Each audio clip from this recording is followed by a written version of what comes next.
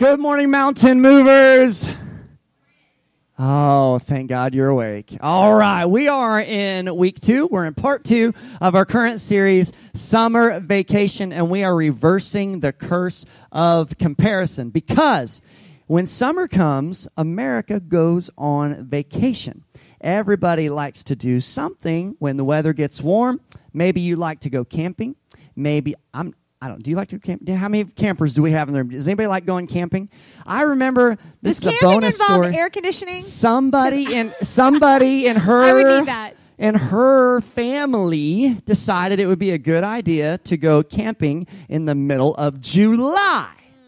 All right? Now, you might enjoy mosquitoes and 110-degree weather and humidity. And the fact during our monthly corporate fast. Right. So we're starving and you can't sleep because we're miserable all night long. Wake up I say wake up. I mean, we never really slept, but we opened our eyes and our senses to the smell of bacon on the black iron skillets. Bacon, they're making biscuits and scrambled eggs and this big, beautiful breakfast. It smelled so good, and we were fasting, and we hadn't slept all night, and we were miserable, and we were sweaty, and it was rough. It was a little rough. How many of you guys like camping in the middle of July? Is that your thing? Okay, my point precisely. Apparently, our family did not know when you should go camping. That you shouldn't go camping in July. That's so right. that was fun. But there's other things that people do. Maybe you like going to baseball games. Maybe are you a Cardinals fan? Can I hear you if you're a Cardinals fan? How about Royals fans? Do we have any Royals fans in the house? Thank you. Thank you. I don't know. People like to go to Branson. They like to travel. People go to Destin. They go to Hawaii. I mean, people like to get out. You know what's crazy is people actually come to our area to vacation. Does that not ever blow anybody else's mind? Like, we live here, and then I see other people on Facebook, and they say, we're going to Grand Lake. On vacation. I'm like, what? Really? I live there. Little fun fact, it may have changed, but a couple of years ago, the stats said that in the summertime, Grove adds about 30,000 people to the population because of visitors from the outside. That's crazy. So a lot of people like to spend their time on the water. The Heltons, we live on the lake, but we rarely ever see it because we're workaholics. And we see it. We just don't go out on it, other than last Labor Day. We did. And I think we have a picture. We like to tube, Tyler and I. It's a little stretch, but Tyler and I were airborne. We got some massive, we got some air, got some hang time, and we had a good time on the water. Just trying to figure out any sort of, surfer terms I can think of. But we had a really good time, and we like being on the water. But everybody, summertime, everybody gets out, and they get about, and you don't have to look far, especially during the summer, to see what other people are doing that you're not doing, or places they're going that you've never been and maybe you never will ever go. You don't have to look far. You can flip your way through social media, or you can look as close as next door, and you're going to see some things in other people's lives where you can begin, whether you want to or not, by human nature, we begin to compare ourselves and our lives to other people around us. It doesn't matter what age you are. It doesn't matter what socioeconomic status you may have. I have known people in my life that have made so much money, seriously, massive money, and they still were driven, they were eaten up with envy over what other people had that had more money than them. It's crazy. I've learned in my life that it doesn't matter how wealthy you become, you can still be eaten up with envy, and you can still compare yourself to somebody else who has a little bit more. It happens every day. And I think here's two things that happen. Here's two ways we respond when the pressure comes. And today we're talking about the pressure to impress. And what we're going to do with it is we're going to deflate it. We're going to yeah, Bill! I hit Bill! If I could have hit any person in the crowd, it would have been you, Bill. I mean that from the bottom of my heart. I wish it would have just pummeled you in the face. I love Bill, but he mouths me all the time. So there you go, Bill. But I want to deflate. I want to... Kipton's ready. He's like ready for me. We're going to deflate the pressure. Everybody say pressure. There's pressure all around us in our lives. Anywhere you go, everywhere you look, there's pressure to impress. And I think we're going to respond one of two ways. We're either going to avoid the pressure and avoid embarrassment, right? Or we're going to pretend that we're someone we're not, right? We're going to put on something fake. We're going to try to impress people by being something we are or portraying that we have more than we really have, all right? And so today we're going to, there we go. Give me your best deflation sound. Let the air out and get rid of the pressure. It's all around us. You know, there's so many examples of the pressure that is externally put on us to not only impress, but just to keep up, if you will, with the Joneses. You've all heard that, right? Who are they anyway? I don't know. I don't even know any. I don't even know who the Joneses are. I don't even know any Joneses, but that's everybody's the saying, keeping up with you know? But, you know, if you have students that are in school, if you have kids, for us, the pressure really hit about the time they went into middle school. When they went into middle school, there was so much pressure on them that pressure came home with them to us.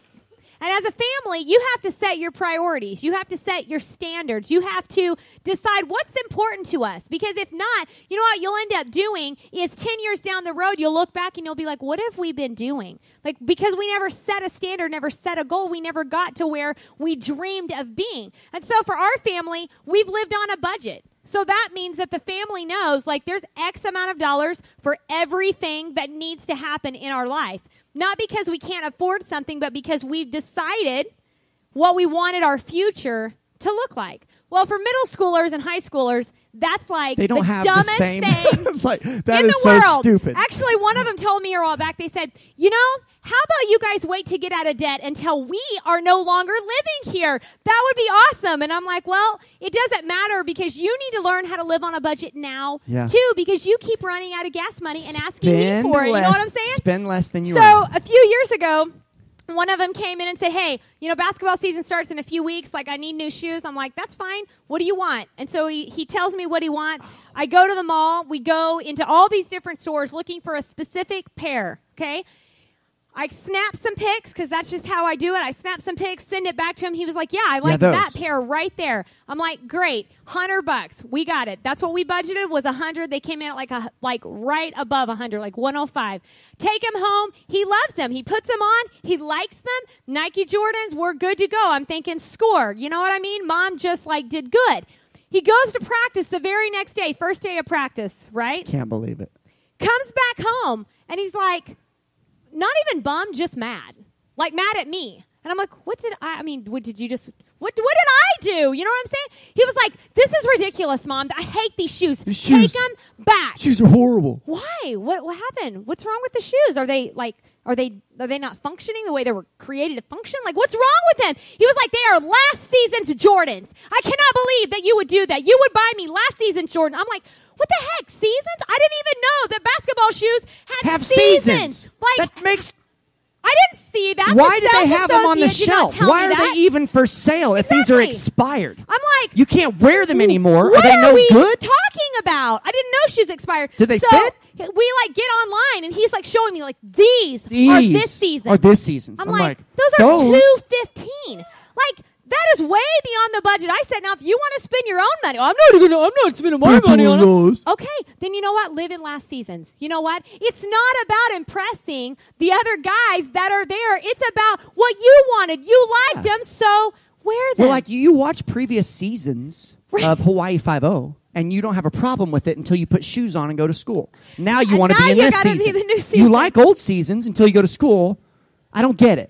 But there's so much pressure, and a lot of times as parents, if we're not careful, if we haven't predetermined, just FYI, before you go to the mall, how much you're going to spend at the mall, you get there, and all of a sudden, it's like all budget goes out the window, and you come home sick as a parent because you have blown the budget. You've used the plastic that's in your wallet that you didn't really plan to use in that very moment. But you know what? There's other moments in your life. And as an adult, for us, it's just like, oh, that's ridiculous. You know what I mean? But I can think back to being there.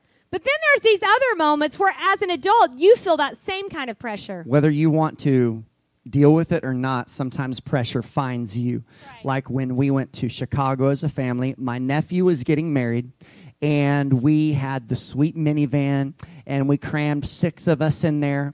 And yes, our family, it's like I don't even know what to tell you. What happens when you put 6 kids in or 6 kids? Well, 4 kids and 2 adults. Misty says 5 kids, 5 kids and 1 adult. But you know what's funny about this? Okay, if you were around 2 years ago and you were friends with us. Hold on, we were smiling. That was in the driveway. That's what I was going to say. I was going to say, you know what you do? You do the same thing I do. And I'm like, all right, everybody selfie. So they're like, no, Mom. I'm like, we are not leaving. And you're not eating all day. Give me all cell phones until I get a smiling selfie. Are we ready? Okay. Nope, that wasn't good. I was eating. Delete. Do it again until we get one where we look good. And we're like, yes. And 4 out of 5 isn't bad. AJ's hacked off. At society. Maybe. Life in general. Just life. He's hacked. So we smile, then we snap it. Chicago bound. Here we go. All right, so you know what happens. That was the only time we smiled. When you do it was supposed to be 12 hours, ends up being 14 hours. And now we're running late. We don't have time to get to our hotel before we go to the hotel where the wedding is being held in downtown Chicago.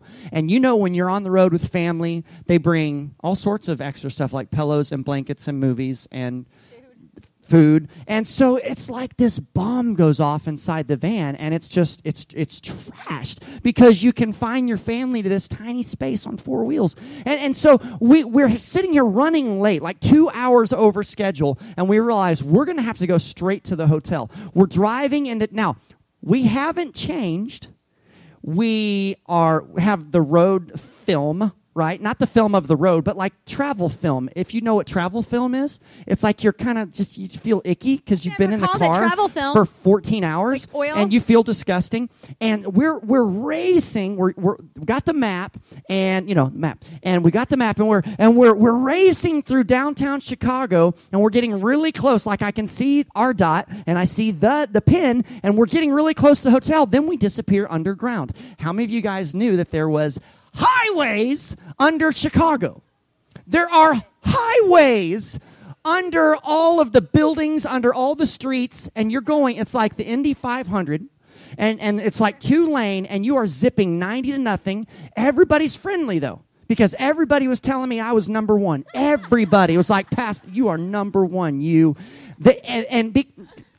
Here's what happens when you go underground. You lose cell signal. I was following the dot. I'm the dot. Now the dot no longer exists. And we're going 90 to nothing, Indy 500 in the dark, like underground, Fast and Furious. And I'm seeing these lights flying by, these flashes of light. Those lights that are flashing by are these cargo, entrance doors where you enter under these skyscrapers in the parking garages under these buildings. But you're going so fast, you can't even read the sign to see what building that even was that you just passed going 90 miles an hour. So we drove around underground forever until we happened to see the hotel sign right above a big dumpster on concrete. And we saw it, and somebody said, that's it. So, and I pull in, and remember, the van's trashed. We haven't changed. We're going straight to the hotel, which, by the way, I will add, was probably if not the nicest hotel in Chicago, it was one of the nicest. The guys in tuxedos everywhere. We pull right in the parking garage, and who knew it? In Chicago, there is no general parking like there is in Oklahoma. You can't park at the end of the parking lot. General parking doesn't exist in Chicago, I guess, because we pulled right into valet. There was no other options. We're right in. We are valet central, guys in tuxedos, and I'm pulling up to these guys. And I am sinking in my seat, like I am mortified. She's doing the whole, I'm not embarrassed. And a really nice brand new Mercedes-Benz pulls in right behind us. I'm feeling the pressure, okay? They're in tuxes. They're asking for the keys. All of the suitcases and luggage is in the back. We need our clothes. We need to get everything out. We're in line, okay? So the left side door doesn't open, all right? The armrests on the chairs are all broken off, and the kids beat each other with them. We start unloading the van in front of the Mercedes, okay? We lift up the back hatch, which the hydraulics went out like 2 years ago, so I have to hold the door open While Misty... You can't make this stuff up. I'm not making it up. This is real, guys. So Misty is just like, she's slinging clothes. She has the suitcases open. She's slinging clothes. The kids are getting out. They're fighting. And I'm like, what fighting? Stop fighting. I'm going to deal with you when we get back to Oklahoma. All right, so she's throwing clothes, and the valet guys are standing there, and the Mercedes person is right behind us. We are feeling the pressure. And we have to get all of our clothes so we can go inside and go to the bathroom to change and throw some water in our face and freshen up just to go right into the wedding on the top level. Pressure. It was horrible, horrible, horrible pressure. All around us, there was pressure.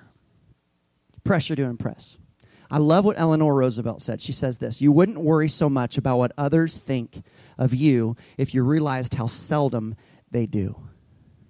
And you know, as I reflect and I think back about that day and everything that happened that day, those valet guys, they didn't care. I'm sure they got a laugh.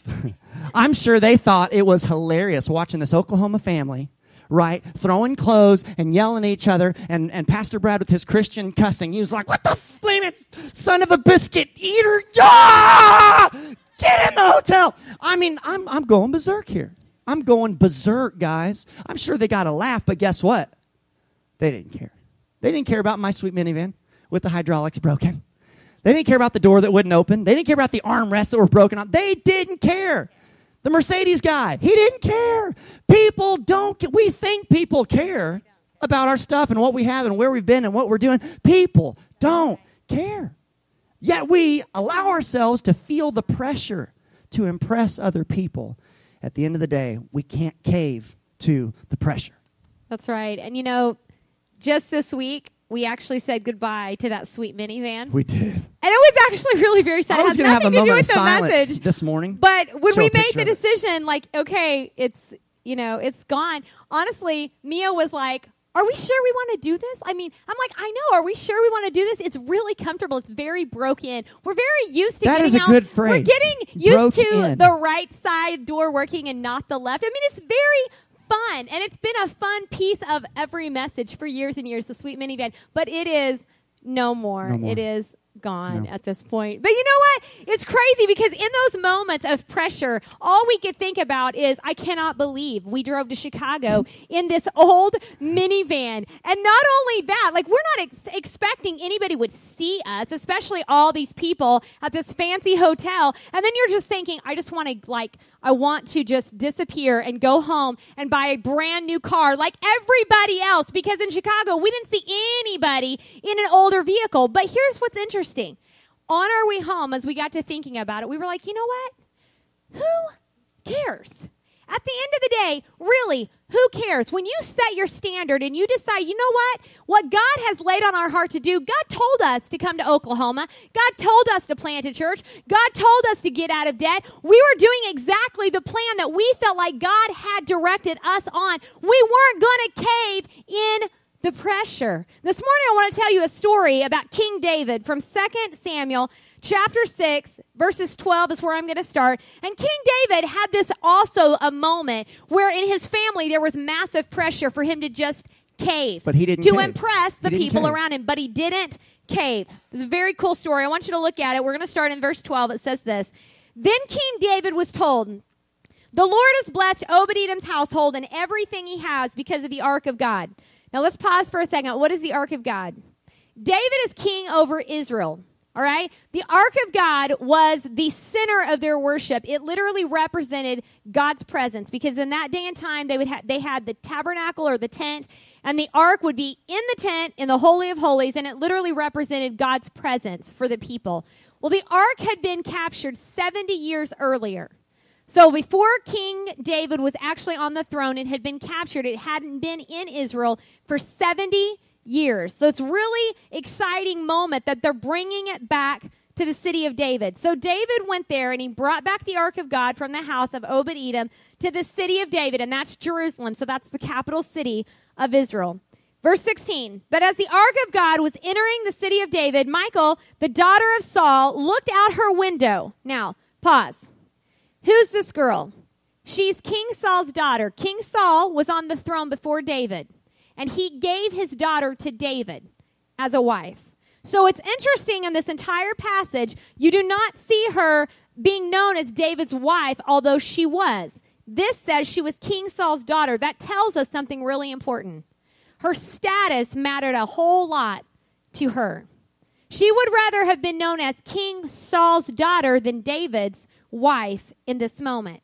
Now, let's pick it up. It says this. She looks down from her window when she sees King David, her husband, leaping and dancing before the Lord. She was filled with contempt for him. In this moment, she's embarrassed because he's not acting like a royal. You ever seen any of the Princess Diaries? And there was a recent one that my girls were watching the other day, and I was dying because this girl comes from America. She goes to London. She realizes she's royal. And when she gets there, she doesn't know how to act like a royal. She just acts like a teenage girl from the States. And everybody is just like, oh, my goodness. Oh, my goodness. I cannot believe she's acting like that. Girls don't act like that. And she wasn't doing anything bad. She was just having fun. But the fact, she got on a motorcycle and took off, and it's like you just don't do that if you're royal. Well, that's what Michael was saying. What are you doing? You're dancing before the Lord in front of people? You're making a fool out of yourself. Verse 17. They brought the ark of the Lord, and they set it in its place there in the tent David had prepared for it. And David brought sacrifices and peace offerings to the Lord. When he had finished the sacrifices, David blessed the people. In the name of the Lord of heaven's army. Then he gave to all the Israelite men and women, the crowd, he gave them bread and dates and cakes, and he gave them all kinds of food. He was blessing them all. Then verse 20, it says this. Now when David returned home to bless his own family, Michal, the daughter of Saul, came out to meet him. Now just imagine how this is going to go. Hagatha. Right? Hagatha is on the scene. Don't elbow your spouse in this moment, all right? She says in disgust, how distinguished the king of Israel looked today, shamelessly exposing himself to all the servant girls like a vulgar person might do. Now listen. If you've been in church any time in your life, you may think that what David was doing was dancing in his underwear because there are some theologians that believe that based on the text. But when you really study it, what he was in was commoner's clothes. So it would be like he showed up coming into the city of David, the capital city where the throne was, and he was in normal street clothes rather than his royal robes and crown. Now, status mattered to her. She was always comparing herself to everybody else. She wanted to make sure everybody knew, this is where I rank.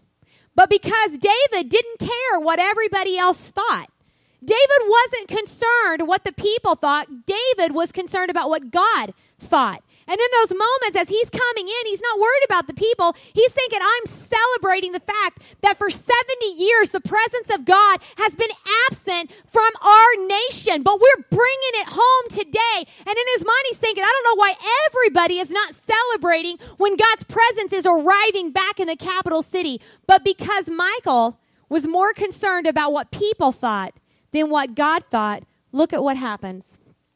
Go down to verse 23, and it says this. Michal, again, it doesn't say David's wife. It says the daughter of Saul. She remained childless throughout her entire life. God allowed her to be barren from that point forward. Consequences for her poor choices in that moment of giving in to the curse of comparison. And guys, it's so easy in our life. It's so easy when the pressure of family, the pressure from a spouse, the pressure from a kid, the pressure from your friends begins to push in on you, that you begin to make a decision that may go against a standard you had already set. I remember being in college many times in college when Brad and I would be invited to go out to dinner. It seemed like people went out to eat after everything, after ball games, after church service, after everything. And we had very little money set aside for eating out. But you know how many times we caved? How many times? Tons. And you couldn't even enjoy the meal because all I'm thinking about is like something else is going to have to go this week because we just made this choice right here. Because rather than just looking at somebody and say, hey, that's not in our budget, which nobody says that. Like, you know what I mean? You think, oh, they'll think I'm poor. No, it wasn't that why I was poor. Is that we wanted to actually pay the house payment rather than go out to dinner tonight. You know what I'm saying? But in that moment, you cave. David didn't cave. And guys, as you begin to experience the external pressures, parents, the best thing you could do is teach your kids to not cave under pressure. The pressure that your kids are going to face in middle school and high school, shoes are the least of your worries. You need to learn how to set standards and learn how to set priorities based on the Word of God and say, don't cave to the pressure. And as mom and dad, if every time they put pressure on you, you cave, what kind of standard are you setting for them? It's like, oh, when the pressure is on, we all cave, because that's even what mom and dad does. You've got to learn how to stand up even in your own home. And let me just tell you, the way that you do it is you sit down as a family and you discuss, these are the values that we have. These are the standards and our priorities. Even in this season, this is our priority. So that when the pressure is on, everybody's on the same page. Don't be that person. Don't be like Michael. Don't be like Saul's daughter. Don't be that person that puts pressure on someone else to impress. Don't be that child that puts the pressure on your parents. Students, don't be that spouse that puts pressure on the other spouse. Don't be that friend that puts pressure on a friend. Why? Because it is selfish. When we put pressure on others like that, we're only thinking about ourselves and how we're going to look and the impact it's going to have on our reputation and the way people view us, the way people think about us. It's selfish. Philippians 2:3 says, don't be selfish. Look at somebody. I know you may not know them. Just say, don't be selfish. Don't be selfish. Listen to this next part. Don't try to impress others. The two are synonymous. When we try to impress other people, we are being selfish. When we put pressure on those we love, we are being selfish. I know of a king we talk about this guy in Esther chapter 1. His name is Xerxes, King Xerxes. But I'm going to call him King Jerxes because he was a royal jerk. The guy was so selfish. I mean, like, you look up selfish and you've got King Jerxes right there because he wanted to host this huge party, like probably the party of all parties of all time kind of party. This party, he was over 127 provinces in old Persia. All right, he was over 127 provinces. He invited all of the officials, all of the military leaders, all of the princes, all of the nobles. He invited everybody of any importance. He invited them to come out to this party. And guess how long this party lasted that he hosted? 180 days.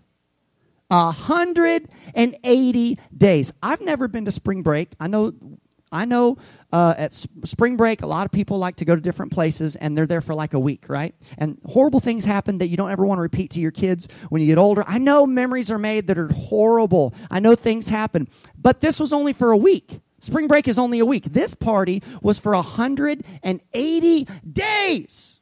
180 days. He invites everybody out, and man, he puts on a show. He brings out the gold goblets. He has an open bar, just people drinking and drinking and drinking and drinking. And he brought out all of these ribbons and these decorations and the gold and the silver. He wanted to impress everybody from all around. Man, he was really putting on the show. And when that party was over, you want to know what he did? He had another party for 7 days with just the officials, all right?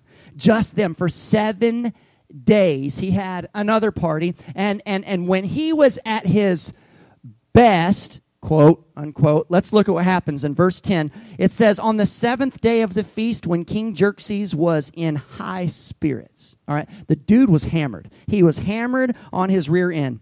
And how many of you guys know when people get hammered, especially rednecks, they say and do really stupid things.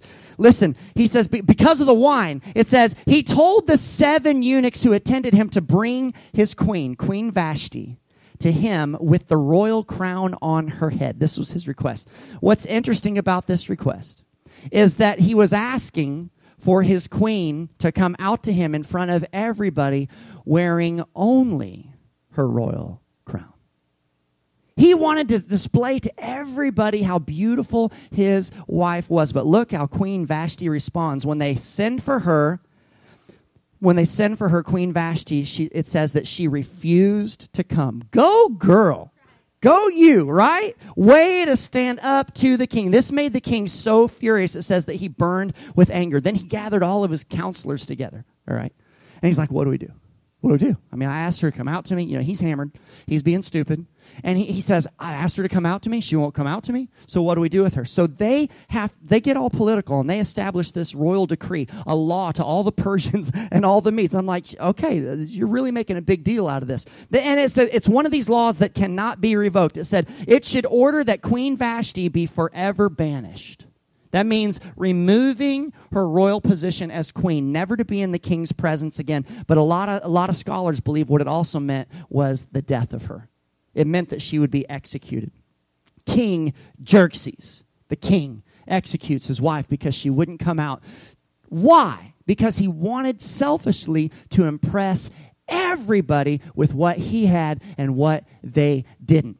When we cave to the pressure to impress other people, listen to me, man, we do some stupid things, right?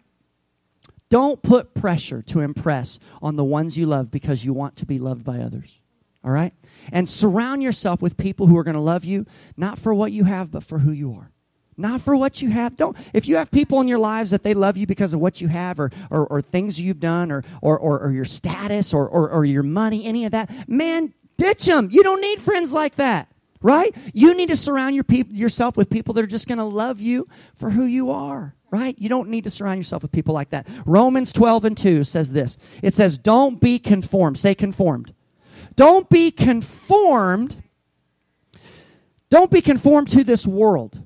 See, there's a mold that society makes for you and I. How we should look, how we should dress, cars we should drive, houses we should live in, places we should vacation, right? The world has a mold. And so many times when we get caught up in that curse of comparison, we try to fit ourselves into the mold that society or social media says that we should live by.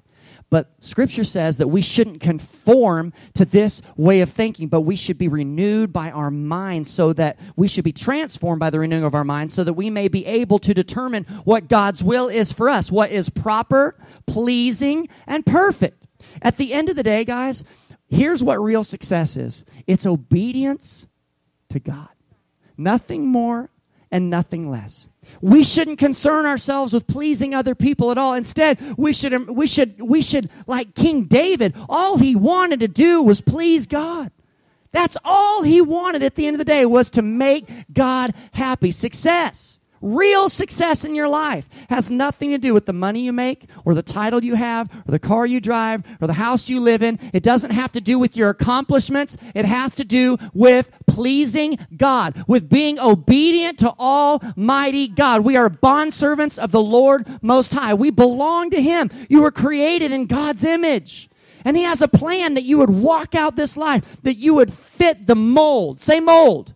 That you would fit the mold that He has for your life. I want to ask you a question. Are you living in that mold right now? Are you hearing me? I feel like I'm talking to my kids. I want to grab everybody by the ear. Are you listening? And I got to grab myself by the ears. Are we hearing what the Lord says today? Do you scale yourself right now from 1 to 10? 1 being the least, 10 being the greatest. How much are you living according to the mold that God has set for you? How much are you pleasing God with the life that you're living, the person you are? Think about it. How much do you strive to do what God wants you to do and be who He wants you to be? How often do you honestly think about that? How honestly do you think about the real meaning of success? God, I want to be obedient to you because one day you're going to stop breathing. And we talked about this in the last series, that rope that goes for miles and miles. And we look at that rope and we're like, man, eternity is a long time. And we look at the end of that rope and realize this life that we're living on this earth is so short. You're not going to be so concerned about this life you're living right now and your accomplishments and your cars and all those things when you breathe your last breath and you're immediately in the presence of God. And He says, did you serve me? Did you obey me? Did you live for me? Did you do what I told you to do? Were you the person I called you to be? Did you fit the mold? Did you cave to the pressure to impress other people? Or were you driven to impress me in everything you did? Come on. That's what God wants. That's what He wants from you. I want you to survey your life today. As you leave today, my prayer is that God will just bug you to death. And He will just talk to you about your life and have you to survey your life and look at your life and measure up. God, how do you want me to live so that I can fit this mold that you have for me instead of the mold that everybody else has for me? We're going to deflate the pressure to impress. Will you do it? Let's pray. Father, in the name of Jesus, I pray that you would help us to see ourselves the way you see us. I pray that we wouldn't be driven by any pressures from this world that we experience to impress or please anybody. God, don't let us be people pleasers. Let us be God pleasers. Let us do everything in our heart, God, driven by pleasing you and being obedient to you, God, and to you alone. Reverse the curse of comparison in our lives, God. At the end of the day, we know really they don't care anyway, but you do care, and we want to please you today. With heads bowed and eyes closed, are you in this house, or maybe you're watching online, and you've asked yourself, am I really right with God? If God were to ask you right now, why should I let you in my heaven? What would you tell him? I'm a good person. I've read the Bible. I pray. None of those answers are going to get you into heaven. None of those. I go to church every Sunday. That answer is not going to get you to heaven. What God wants to know from you is, do you have a real and life-changing relationship with him? Not religion. Do you have a relationship with him? Do you love him with all your heart? I'd encourage you today to make the decision I made many years ago. Admit that you have fallen short. You've made so many mistakes that fall short of God's standard. Ask him to forgive you. Believe that Jesus is the Son of God. Confess him as Lord of your life and begin living for him today. Would you do that with heads bowed, eyes closed? If you're watching online, if you want to make that decision, just type "I'm all in" the comment section below. If you're in this house and you want to make that decision, we want to pray with you as a church family. So would you just raise your hand in this house this morning and we'll pray with you? Amen. Come on. Anybody else? Come on. Amen. Sweet Holy Spirit, do your work today. Thank you, Father. Thank you. I see your hand. Thank you. Amen. Church, let's pray this prayer together. Father, I love you. Thank you for Jesus. Forgive me of my sins. Jesus is the Son of God. I confess him as Lord of my life. Deflate the pressure to impress others. Help me to please you in everything I do. In Jesus' name, amen. Amen, amen. If you just made that decision today, I want to tell you, we want to celebrate with you by giving you a gift. It's called our Next Step Kit. You can pick it up on the left as you exit today. And if you're online, just message us your address and we'll pop one in the mail to you in the morning. We want to make sure you're successful on this journey because this is the most important thing you will ever do in your life. Will you put your hands together this morning for all of those who just made that decision? Thanks for joining us today. We sincerely hope the message impacted your life. Stay connected with us by following us online, or you can find us on Facebook. If you would like to partner with us financially, we have a few easy ways to give. You can text your giving to 77977 and simply type in MMC and follow the prompts. Or you could find us online at www.mountainmoverschurch.org and click the Give Now tab. Or you could simply mail your giving in to 24000 South 660 Road, Grove, Oklahoma 74344. We are a church leading people into a real and life-changing relationship with Jesus Christ that is contagious. We look forward to seeing you next week.